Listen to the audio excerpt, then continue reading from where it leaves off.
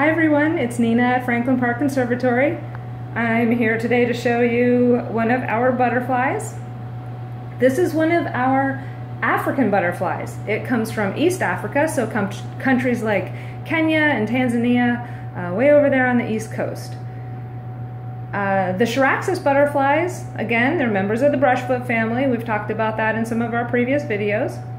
And they're really neat butterflies because they have very thick, strong wings. They're a very sturdy butterfly, strong, and able to fly very quickly. So these are some of the fastest butterflies in the world. Sometimes people ask me how fast butterflies can fly, and apparently they have been clocked going as slow as 5 miles an hour and as fast as 35 miles an hour.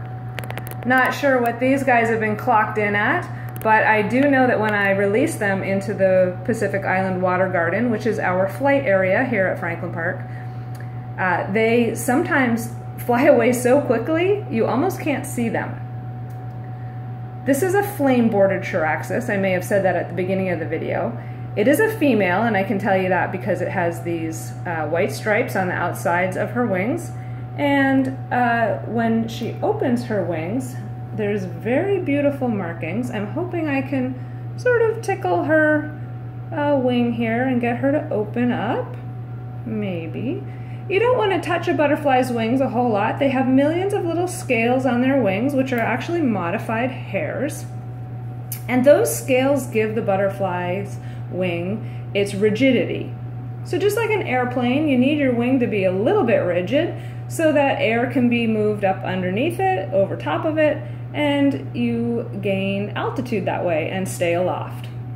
The more of those scales that are rubbed off of a butterfly's wings, the weaker the wing becomes. It loses its rigidity, and a butterfly that is unable to fly can't get food, it can't find mates, it's kind of grounded, as we would say.